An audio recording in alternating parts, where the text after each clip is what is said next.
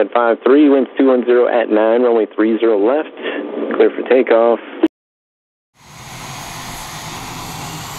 We made history today. It's inspirational, it's moving, and we're blessed to be here at this point in history. When you see it going up in the air, you get emotional because so many people have contributed, and there's the heart and soul are on board with that airplane and those pilots going up. Well, the T-X airplane performed extremely well. What really stood out for me today was really how responsive and how stable and predictable the airplane was. It was as good as I could have ever dreamt it was going to handle. The airplane was really nice. From a flight test execution point of view, the front and back cockpit can work seamlessly together. That played out in this flight because today we were really, really efficient, and that was because we had a great instructor-student setup, which also is a great test setup.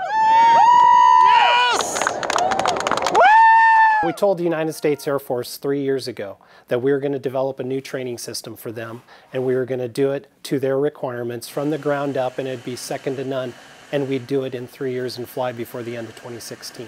We've done that. I think it just bolsters your confidence that indeed this is the right choice and this is the right airplane, and we designed it to fulfill the mission for the Air Force Training Command. It just gives you that added confidence that, yeah, we did this right, and this is the plane for them. It just underlines the idea that this is the right choice for the Air Force. It is an airplane that is built to Air Force requirements. It is an airplane that is built to teach the next generation of pilots how to fly combat aircraft. Well done. Well done.